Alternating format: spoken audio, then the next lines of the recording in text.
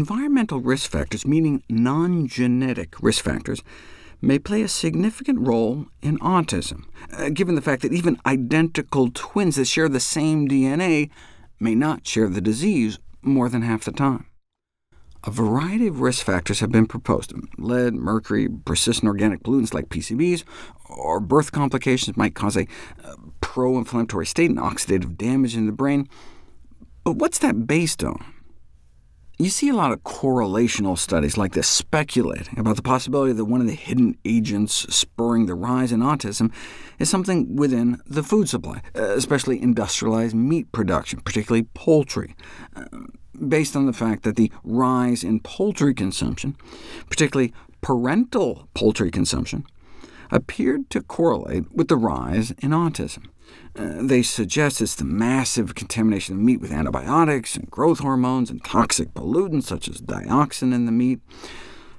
There's certainly toxicological issues associated with meat production, not just the pollutants, but the cooked meat carcinogens, leukotoxins. This review in the journal Meat Science came up with a whole list. But if anything, the main chronic toxic response of consuming meat and meat products is cancer, not autism. There's tons of confounding factors that could explain this correlation. Same thing with fish consumption and autism. On a state-by-state level, mercury-related fish advisories were found to be a surprisingly strong predictor of autism rates, suggesting that mercury-contaminated fish was to blame. But how many people tend to even eat the fish from their own state? That in no way proves a cause-and-effect mercury-autism connection. Why would they even think to make that connection? Well, heavy metals like mercury and lead do cause brain damage, and there's some similarities in terms of the symptoms they can cause, but don't really know until you put it to the test.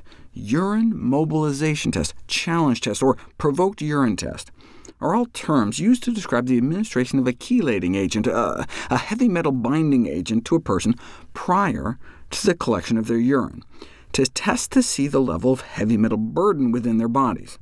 But pediatric public health and toxicology authorities recommend against the use of these tests, based on a lack of scientific validation and a lack of demonstrated benefits to the patients, usually promoted by alternative practitioners as the basis for recommending, promoting, and selling to the patient questionable and often inappropriate therapies supposedly aimed at detoxification.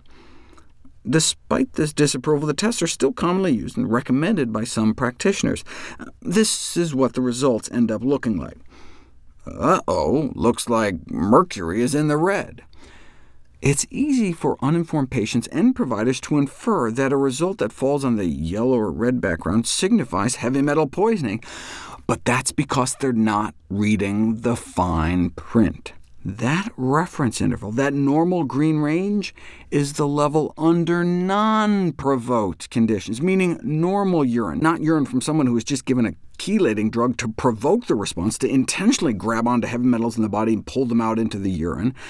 That's like giving someone a drug that raises their heart rate, like a shot of adrenaline, then taking their pulse and being like, wow, you got an abnormally high heart rate. Compared to other people who just got a shot of adrenaline? No, just compared to regular resting heart rate. Well, duh. See, there's no established reference ranges for provoked urine samples, so they're using the wrong reference range, so we have no idea what the results mean. And given the potential harm of whatever treatment the practitioner then tries to sell you on, these tests should not be utilized. Most commonly, that treatment means chronic chelation therapy. 500,000 people with autism are subjected to chelation therapy in the U.S. every year, despite no clinical trial evidence suggesting there's any benefit. Why not just give it a try, though? Because there's potential for side effects like death.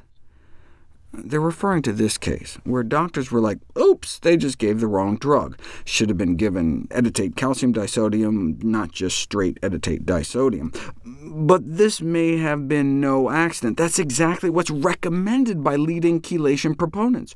As such, it would have been surprising only if the practitioner had not chosen it.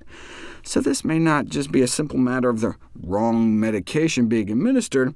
That may just be a distraction from the prospect that the killer was quackery.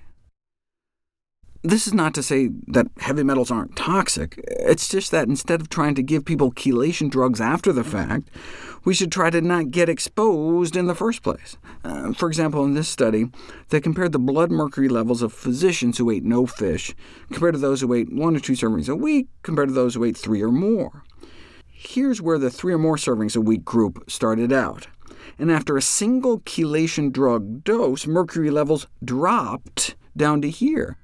But perhaps better to eat less fish or no fish at all.